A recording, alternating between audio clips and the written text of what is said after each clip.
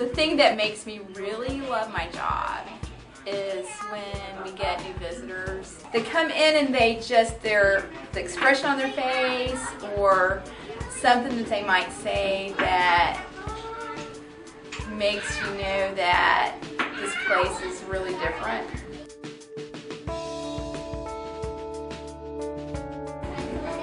I love when it's might especially be a grandparent who comes in and you can tell that they don't feel comfortable in here, and then they leave with all their, like 15 pieces of artwork that they made, and they become members and they come every week.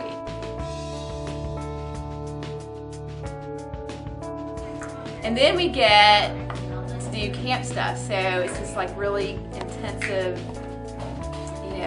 short experience, but you have me and Verna running the camps, and we've been doing these camps for 12 years. So we've got really experienced adults. We both have kids.